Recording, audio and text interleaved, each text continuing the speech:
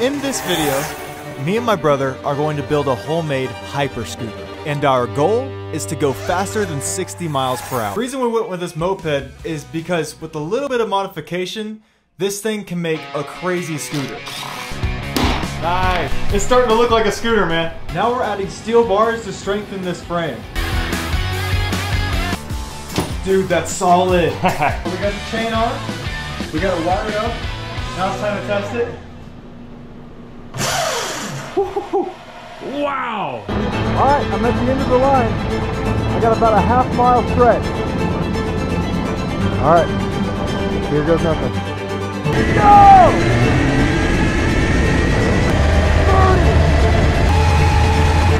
30! Dude!